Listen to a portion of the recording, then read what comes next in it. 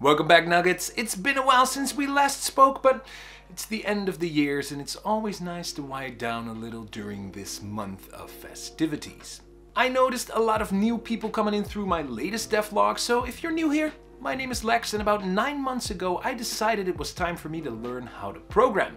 And I did so by making a 3D bullet hell game called Wrenched. Now, I'm not new to making games by any means. I've been working in the games industry for over 14 years now, but mainly as a designer. And so programming isn't something that I have been doing quite that much. But that's not to say that I'm great at everything else. No, actually, there's one thing I'm even worse at than programming: making characters. And some of you might think, but Lex, Carley, the main protagonist of Wrenched, is looking pretty awesome. And quite frankly, I must agree. But even a broken clock shows the correct time twice a day. Carley definitely was a fluke. And even her design didn't go over one night ice, because I don't think I ever showed you this, but this is what she used to look like. And even though I liked the design when I started, it was just too complicated. The rig was too complicated, the model was too detailed, and it just started rubbing me in the wrong way. So then I decided upon a more low poly style, heavily referencing the characters from Bravely Default. And after a random evening of modeling and I guess pure luck, a new Carley was born. And for the longest time, she had been accompanied solely by bots and a few grey cubes. Oh, and a few fish. But those grey cubes obviously needed to turn into NPCs at some point. And to be honest, I have been putting this way off until I had no other choice but to dive in. And so if I was going to start making NPCs, I was going to start with the most important ones. And that's why I decided to start with the camp leader, which I'm calling Doc. And so I jumped into Photoshop and photo bashed together some characters from other designers which are way better than me, and I came up with this old mechanic. And with this design in my back pocket, I moved over to Blender and started trying to make it work. And again, making characters is not my thing, and so here's a 5-minute time lapse of about 4 hours worth of me struggling trying to model a character.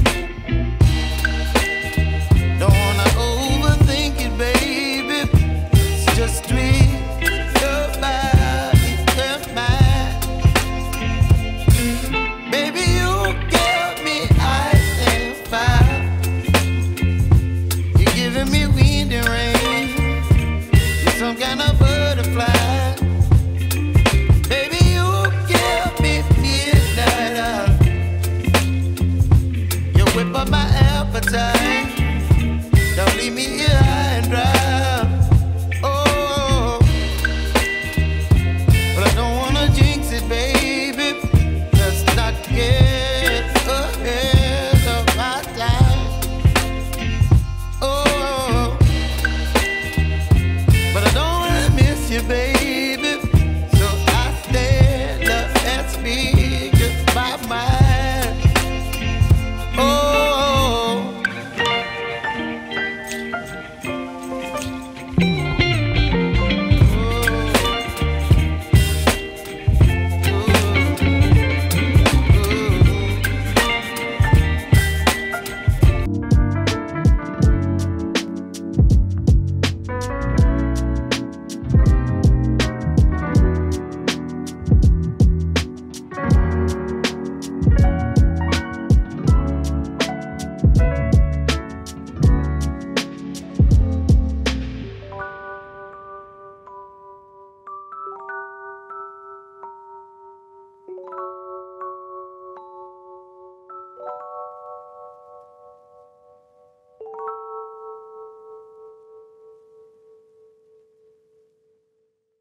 And by the end, I realized I was totally making myself. So I switched out the handlebar mustache in favor of my own facial hair.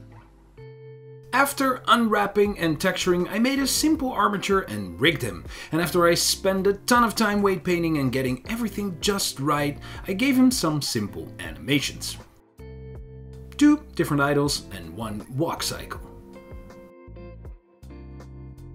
And with the model done, it was finally time to implement him in Unity. I really like games where NPCs walk about and seem to do their own thing, and so I knew I wanted to have them walk around. Just like my enemies, the NPCs that need to move around are NavMesh agents, Unity's built-in AI system. To use it, simply add a NavMesh agent script to your object, a collider, and make sure that your world has a baked NavMesh for your agent to move on. I then wrote a simple script which moves the NPC from waypoint to waypoint, which I can position right into the scene. And just like that, he's moving around minding his own business. Next to walking around and doing their own thing, as a player you of course also need to be able to talk to the NPCs. And so I needed to adjust my dialogue manager and dialogue scripts. I made it so that if an NPC is walking and you start talking to it, the NPC stops walking and turns towards you. And of course it continues walking when the dialogue is finished. I have been using ink as a base for my dialogue system, and I've been implementing many custom features.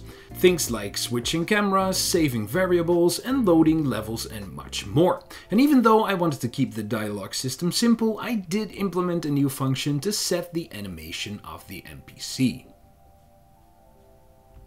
I have an NPC, and that's absolutely amazing. And as of yet, hold on, because you never know how things are gonna change, I don't hate it.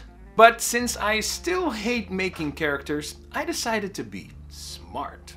Because once you have one NPC which has a rig, animations, a base mesh, and a texture, you can simply tweak the mesh, change some things, add some things, change the texture, and have a new NPC rather quickly.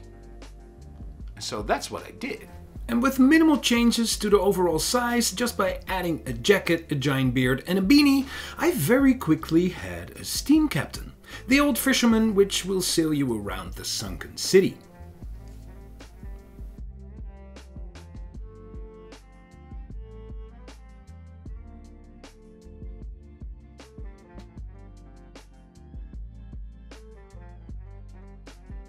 Now, Steam Captain doesn't need to walk around, so his character actually isn't a NavMesh agent. But by this time I noticed that the NPCs weren't blinking, so I made a simple script to switch out the face texture with one that's blinking. I know there are a lot of ways of doing that, but this for me right now is the easiest. Unbelievably, at this point I was actually starting to have fun making characters. What's going on? And so I decided to do the same trick again, and I hopped into Blender and made a new NPC. And Chops was born! Since Chop is always in his food truck, I made a new animation of him leaning on his counter and gave him this spatula. At this point I realized that I perhaps should be making a little bit more drastic changes to my NPCs, because I obviously also needed a female NPC. But that obviously meant that I couldn't just alter Doc's base mesh, but I had to make a whole new one. But I figured, you've done it once, you can do it again. And again, it turned out even better than expected. You might say I actually learned a thing or two. I had always been planning on adding my wife to the game as an NPC, and since she really wanted to be in the garden, I made her garden manager. And I actually gave her a little altered bot called Wobby to help her around the garden.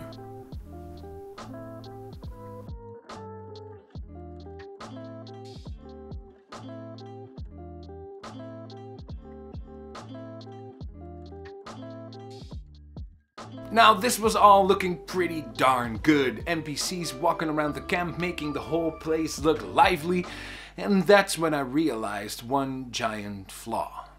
Carley was looking like crap. I had made Carley almost 8 months ago and never really bothered to update her. And now standing next to these new NPCs, she looked a bit too small and actually a little too low poly. I already once redid her rig, but it still wasn't perfect, and I had learned a lot from making all these new NPCs. And so it was time to make a new Carley. Staying true to her original design, I took the newly created female base mesh and parts of her original design and forged a new, in my opinion, much better Carley. I also greatly improved her rig and even gave her actual fingers.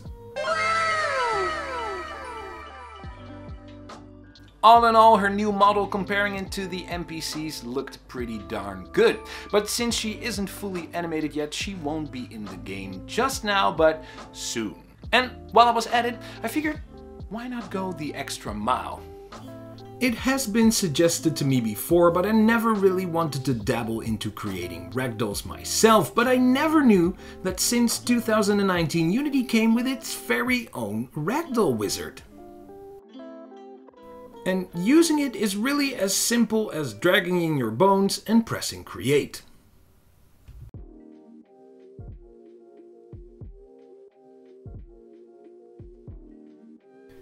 And I really couldn't help myself.